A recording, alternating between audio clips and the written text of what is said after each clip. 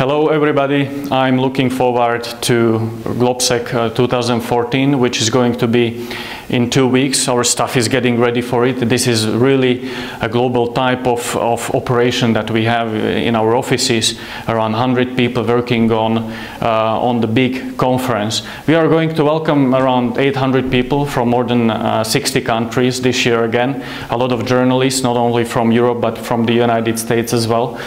And this year's conference is going to be one of the most interesting ones, not only because it is happening one week before the Ukrainian elections, but it is also happening during one of the most substantial crises, security crises, that we had in the European soil in the last 25 years. And also it is happening 1 week before the European elections, which will be a very interesting time to think about the future of the European projects and, well, where this will lead us.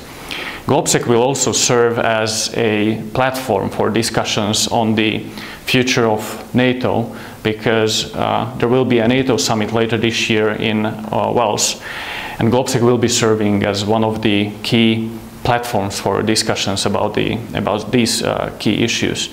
So I would like to invite you to join us through internet, through Facebook, through Twitter. Have a look at our webpage. All the discussions will be online, and I'm looking forward to seeing you in 2 weeks' time, some of you in Bratislava and some of you on our social networks.